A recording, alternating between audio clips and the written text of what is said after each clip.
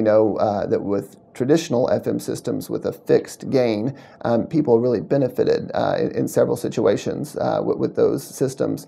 But we still had to strike a compromise, and the gain that we would set on those systems might be too high for quiet situations, and yet it might not be high enough to allow for optimal speech understanding in noisy situations. And we conducted a study with dynamic FM with 34 people with cochlear implants.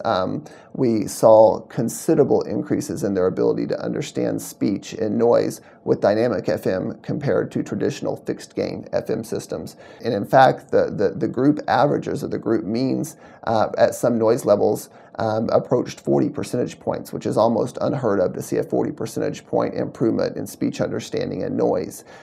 Every single subject, all 34 subjects that we tested in the study, experienced or improvements in speech recognition and noise with use of dynamic FM over the traditional fixed gain FM, because in quiet situations, the system will mute itself or use a low amount of gain so it's comfortable and the sound quality is ideal in those situations.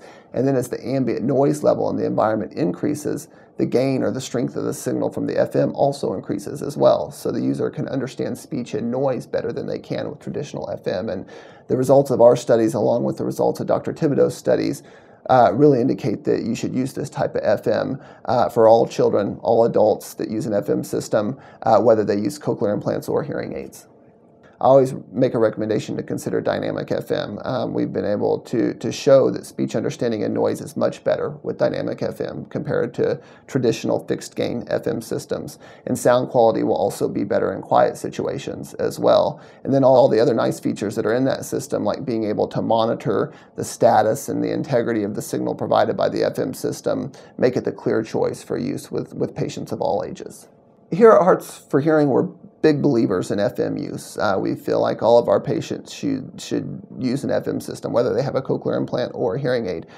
We routinely fit children with hearing aids at 2 to 4 weeks of age, and at that time we try to fit an FM system as well, because we know there are several situations where children are still going to have difficulty hearing and understanding speech with hearing aids alone, whether that's riding in the car seat facing away from their mother or father, whether it's when they're in the stroller in a grocery store and they're several feet away from their mother or father. Situations arise all day long, noisy situations.